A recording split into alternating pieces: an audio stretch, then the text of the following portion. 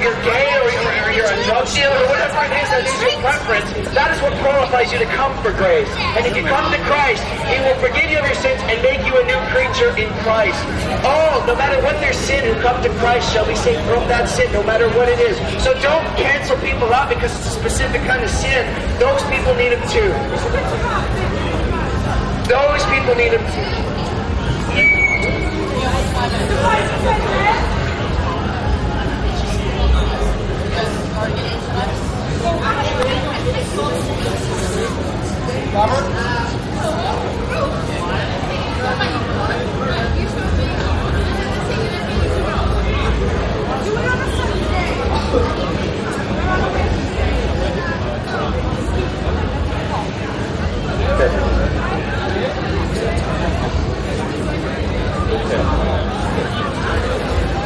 Hallelujah, praise the Lord.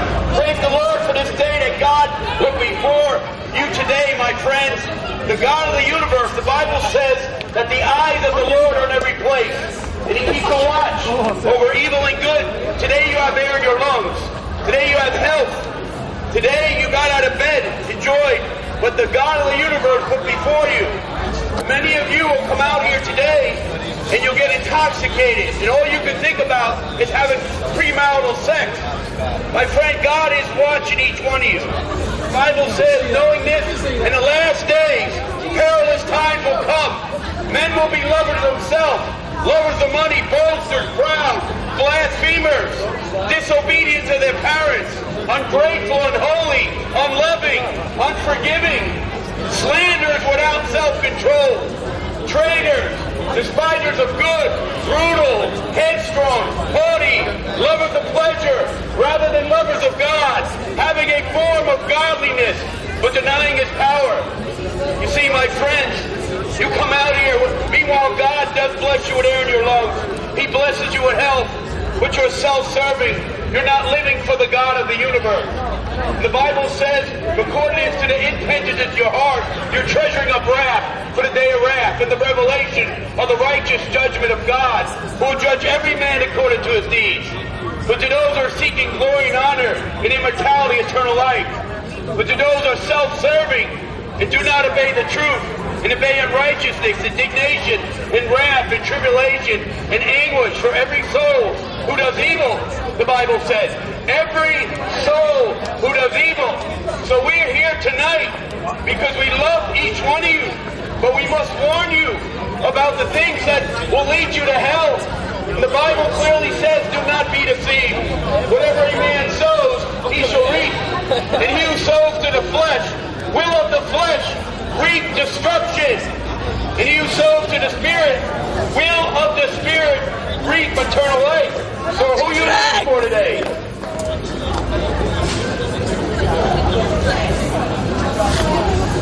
So the standard we use is the Word of God. The Bible, the Word of God. My friends, this book right here is the most read book in the world. It's the most quoted book in the world. And the most sold book in the world. Every year, my friends, is the Word of God. And this is the standard that you need to examine yourself to the Word of God. But see, the problem is the heart is wicked. From within the heart of men proceed evil thoughts, adultery, fornication, theft, covetous, wickedness, deceit, lewdness, an evil eye, blasphemy, pride, foolishness, all come from within. Come from within and defile you. It's the heart. May you beg and plead God to give you a new heart, give you a heart of flesh, a heart of God. Because he who sins is a slave to sin. The Bible says, he that sinned is of the devil, for the devil sinned from the beginning. This reason the Son of God was manifested, that he may destroy the works of the devil. You see, you're a slave to sin. And sin is your master. You're living for the world. The Bible says if you love the world, you're an enemy of God. Jesus said there'll be weeping, wailing, gnashing of teeth, eternal torment. The fire never quenched. Who are you living for? The Bible warns us, don't be deceived. No drunkards will enter the kingdom of God. You know, I'm just warning you in love to come out, throw away the alcohol, go home and pick up the Bible and live for the God of the universe, who gives you air in your lungs, who gives you health, account of your life. Every word, every deed, every thought will be shown before God. You will not be exempt. My friends, 150,000 people die every single day. What is your life? It's even a vapor that appears for a little time and then vanishes away. So what are you willing to sell your soul for? What does it profit a man to gain the world and lose his soul? What will you give in exchange for your soul on Judgment Day?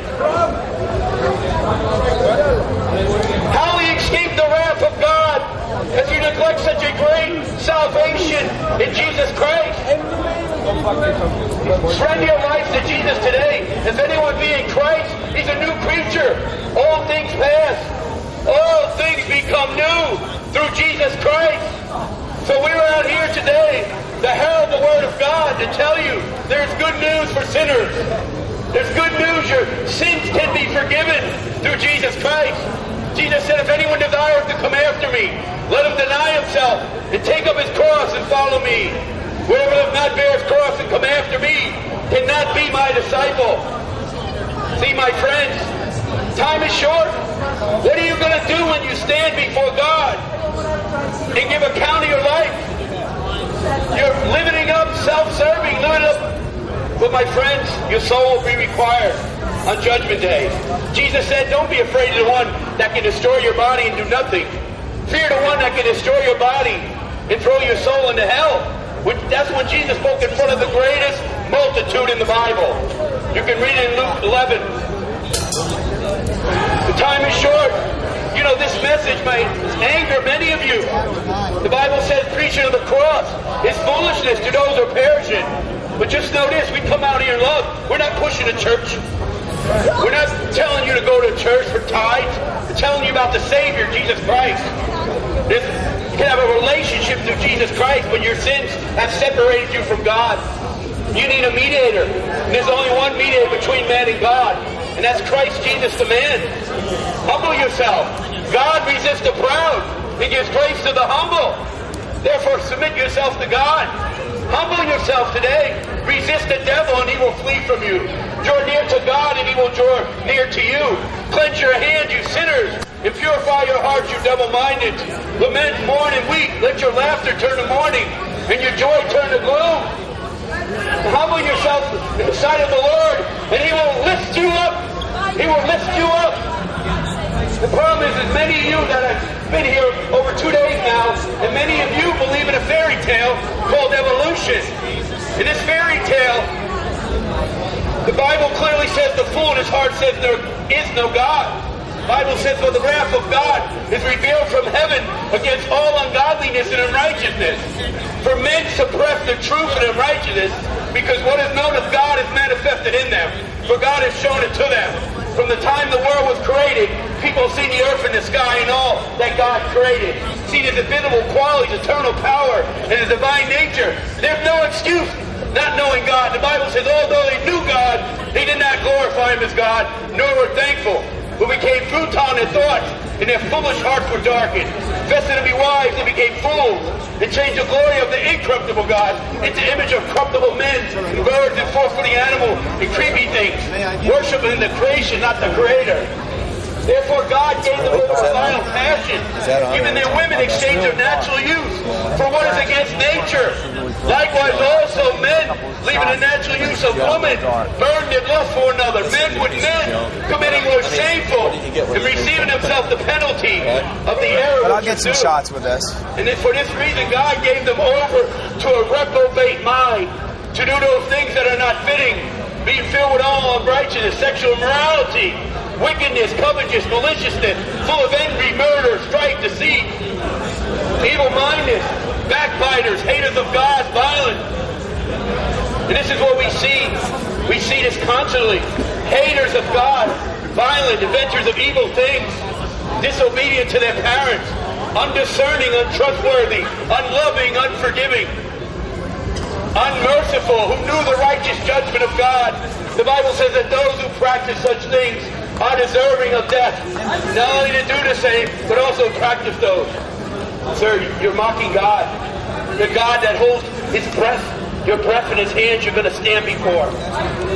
One day, my friend, the game will be over. the game will be over. It'll come to an end. And you'll see the wrath of God. The Bible says it's a terrifying thing to fall in the hands of a living God. It's a terrifying thing.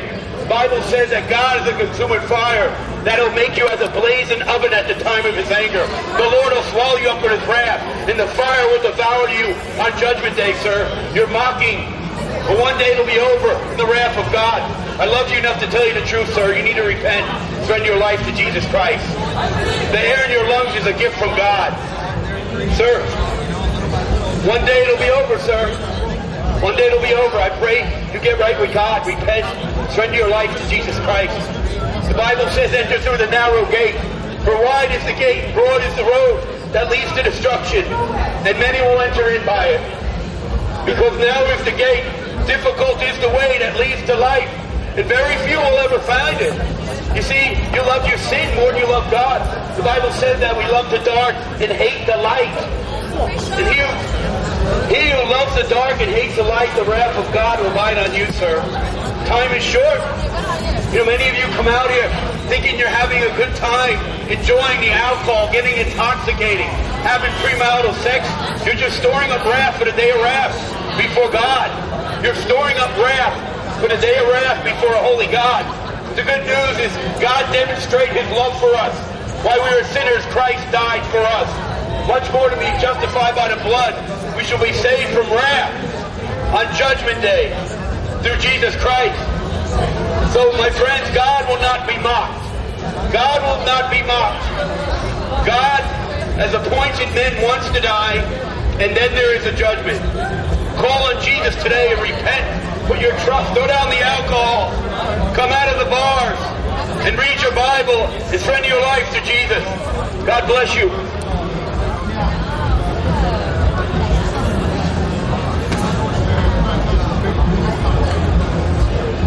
Hallelujah! Hallelujah! This is the day the Lord has made. And so that's why we're going to come out here and rejoice and be glad in it. Oh, clap your hands, all you people in Wales. Clap your hands. Clap your hands unto the Lord, your Creator. This is the day the Lord God has made. And bless the name of Jesus Christ. We take authority in the name of Jesus. We come out here in the name of the King of Kings, who has destroyed